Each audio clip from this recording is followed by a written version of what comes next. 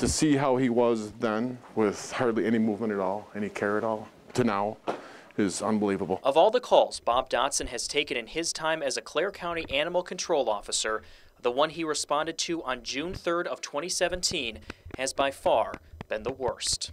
An individual called in and said that she had a dog in her backyard. It looked like his nose had been cut off. That dog was this guy, Remi, and it was clear he had escaped what had been days of torture. He was pretty bad. The tip of his nose was cut off about 1/4 inch, and with the vet looking at him through his investigation, found out that he ended up having right around 13 stab wounds on him. A lot of the wounds were 2 to 3 days old. Remi made it through surgery and was brought to the Clare County Animal Shelter, where he continued his recovery.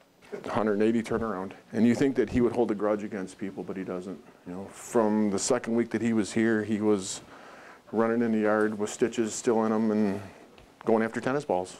And it was his obsession with those tennis balls that would trigger a call to Brian Gregory of Northern Michigan Canine and forever change Remi's life. When I train dogs, I look for them to have a desire for a toy, and Remi's desire is through the roof. So he's just one of those rare dogs that have this talent and ability. Talent and ability Brian realized would make Remi perfect to start training as a law enforcement detection dog. It does make it special to think that he can go from what he went through to where he's going to have a life that, you know, dogs dream of. A life that just months ago did not seem possible. Nice to see him going someplace where he's going to be put to good use instead of just sitting in the backyard on a chain. He deserves this, 100%.